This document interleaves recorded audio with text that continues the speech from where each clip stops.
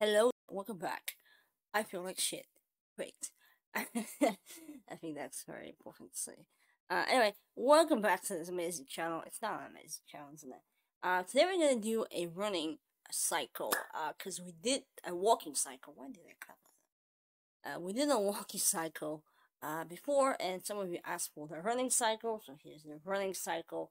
This bear will run as fast as this bear can to lose weight, I guess. Which I never understood that concept. Like, why would you go to run? Like, I don't go for run, so you don't burn that much calories, right? Why people run? I don't know. I'm not a running person. What the hell? Anyway, insane gymnastics right there. Uh, so the bear will run, and I'm gonna show you how you can do that for free. I'm not selling stuff, okay? Relax. Amazing intro. I know. I'm called at intros. I know. Oh boy. What we're going to do is first, despite of the character that you're gonna have, I'm gonna use this character, but this kind of applies to any other character that you will have and you will like to animate. First, we need to identify to make our four main poses. To get to those four main poses, though, first we need to have a pen. First, we need to identify the two main poses inside in any run cycle there is. Usually, it's called the extreme pose, right, and the passing pose. The extreme pose will be the pose for the character where the character is off the ground with both with his of his wait what the character will be off the ground with both of his legs up. No sexual jokes there, okay? And the other pose that we need to have is the passing pose between the legs. And you will see that in any run cycle that you will do and other people will do. So if you don't have those two main poses, then chances are you're not having a character running. You will be probably having a character walking, and you don't want that, ideally, right? So we have extreme pose, which is this one.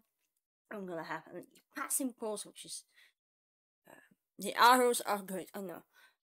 So we're gonna go from the extreme to the passing pose. From the passing pose, we're gonna go back to the extreme, and everything will be in a big loop. That's why it's called a cycle as well. I usually draw a line to indicate my ground as well. And once I did everything here, from those two poses, now we can make two more poses. I'm gonna cough.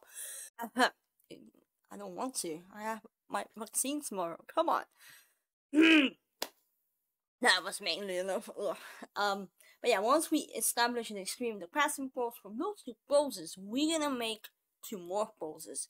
Basically, we're gonna make the same poses, but we're gonna just switch the legs. In this case, we're gonna have the extreme pose, but the front leg will go in the back, will go in the other direction, and the back leg will go in the other direction. So they will just switch places, if you will. Same thing goes for the passing pose. So we're just gonna reverse the legs, and we're gonna have exactly the same. Who's knocking on my door? Shut up. I don't care. We're gonna have the exact same pose, but with which legs, and we're gonna have four poses based on which we can start adding the in-betweens, and we'll get a smooth looking running cycle. So that's my recap. So here's the recording I did of this shenanigans. My two main poses, the extreme one and the passing pose, were on one layer. What I did is I cut one of them and I pasted. Basically when you cut something from your layer in Krita using the selection tool, you can make a new layer with that selection that you have. So I had both of the poses on the separate layers.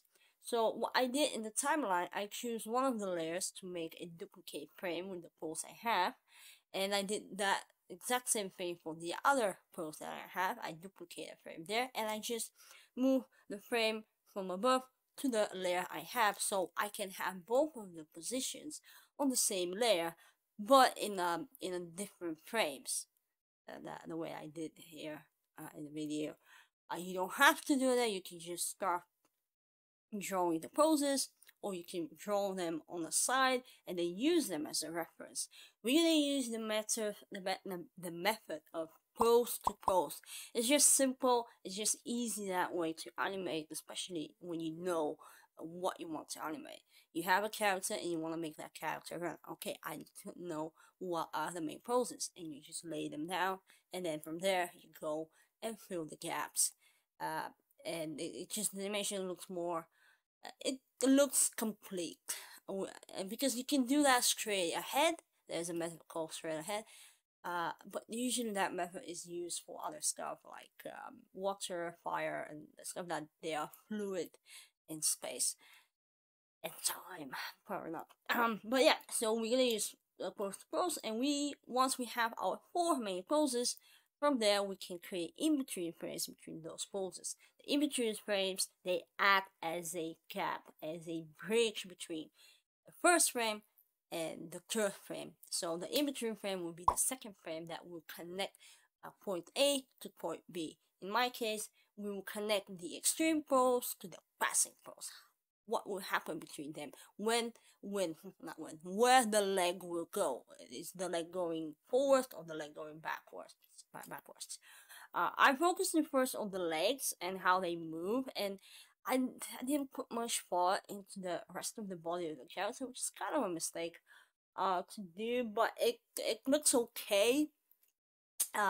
Because if you look at it, when you go through the frames, you will see that it's actually selling the movement, and that's what we want into the animation, to sell the movement. Not always, because if you make a character if you have characters to think and believe and feel, and that's the real deal. It's not just the movement. Doesn't matter how smooth something looks. If the viewer is watching it and they don't feel anything, then maybe you didn't do your job right. But with that said, we're doing just a simple run with this bear boy, or is it a girl? I don't know. I don't care actually. If you have names for the bear, I would love to hear them in the comments down below. If you haven't subscribed, I don't know what you're doing with your life. Please do so. Or don't. I don't know. Anyway, once we're done with the 4 main process, we do the in-betweens to have a more smooth animation going. And I'm gonna stop here now. I'm gonna walk you through why my keyframes look are with different colors. I'm gonna hide this because we don't need that. Where's my? This is my rough. Is it? Yeah, this is my rough animation. And when you do your rough animation, when you just try to be loose, okay? Just don't try to make perfect lines in the beginning. It's just, first, you're wasting your time to be perfect, because that's just stupid, right? Second, sometimes you might focus on the detail rather than the big picture. In my case, this big picture is the whole character, and I kind of did that to a certain degree. But this is my rough animation. I'm gonna play this for you. And it's very, like, you can see the lines going over. You can see the most of my in-betweens I add smears to them, because I thought that I wanted to add smears. I guess I don't know how to. I thought that it will sell the movement when you add smears to your animation. And if you don't know what a smear is, if I go here, maybe this thing, this frame, this leg here is a smear when it smears. And you see that a lot into the animation. They use that a lot just to sell the motion blur that's happening. If I do this, do the Johnson one, you can't see me, right? You have this smear that your eyes, the cameras cannot catch. Well, I guess it can if I slow down, but if I do it fast, that's the smear. And I decide to use most of my in-betweens, which are, I decide to color them in yellow, in different colors, just show you which are the in-betweens and which are the keyframes. The in-betweens are in yellow, and most of them have a little smear to it, just to add this motion that we want to sell. And in this case, we want to make this character to run super fast, Sonic fast, kind of go fast. And the other ones, the purple frames, are the main keyframes that we see here, and those are our main poses that I was talking about that you can get from the extreme pose and the passing pose. And of course, if I play with this, I can make this animation to be even more smooth. Now I feel like when I look this now, because I did this like a day ago, I guess, and I wasn't feeling well. I couldn't sleep for the whole week. Like past week, I couldn't sleep at all.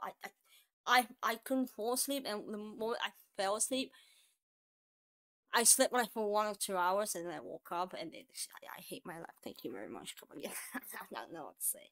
Anyway, I feel I messed his belly and this whole thing. I wanted to make the belly bounce and the whole character bounce, and instead I didn't do that because I was focusing more on the movement of the legs rather than the whole character. And that's why I'm saying when you try to overanalyze something or just focus on one thing to make that perfect line, you kind of discharge the other things that are happening and the bigger picture, right? So but it's good to make mistakes, and well, it's not good to make mistakes, but if you make a mistake, it's good to see your mistake in order to fix it. If you don't see your mistake, you just keep going. You thinking, I'm alright, I didn't do anything wrong. This looks amazing. Yes. No, it doesn't. It's not gonna look amazing, not gonna look perfect, but you can learn from your mistakes. Don't beat yourself if you don't do something perfectly. It's completely fine. We're all human. Relax, kids. It's gonna be fine. So yeah, I did make a mistake. I think I didn't focus on the bows, because in the book of the Animator Survival Kit 3, they say that the good run cycle will have a good bounce or something along those lines. I don't remember. Where's the book? Somewhere. Oh, it's over there. It has stickers on top. Let me show you my stickers. In that book they say that the run cycle should have a bounce to it, which yes and no. If you want to make your character cartoony, yeah, do add that bounce. If you want to make your animation more realistic, let's say you're animating in a style of anime or whatever, you wouldn't want to have that over exaggerated bounce, I guess. But it's up to you what kind of motion you want to portray here. As you notice, the character, when we do runs, if you run, because I'm not a huge fan of running, but running in general, I was an outdoor kid. Now I just whatever. But if you are an outdoor kid, even if you're not, when you run, you kind of lean forward, right? In this case, as you see, my character is also leaning forward. Now, yes, the hands are behind, because yeah, that narrative. I put them behind mainly because I didn't want to deal with it. I was like, they will be behind. I don't care. And that will move them. I mean, they're barely moved if I go around there. Look at them. It's not that much of a movement, but there's still a bounce now. When I look at it, just the belly, I kind of mess up the belly. But overall, we have the leaning forward. We have the movement, the passing through the legs, and it does look like this character is running. So I will say that this is a good example of a running character. But in the book, they say that it's good to have a bounce. I wanted to make the belly bounce, but I didn't make the belly properly bounce. Maybe you can make your character belly to bounce. I don't know. My camera is dying, so that's that's a good sign, I guess. Anyway, I did my roof, and then I did the cleanup, and then I added the colors, and with the smears and everything, I kind of got this weird looking. It's not weird looking, but a cool running cycle that you can do with when you approach this from simple to difficult.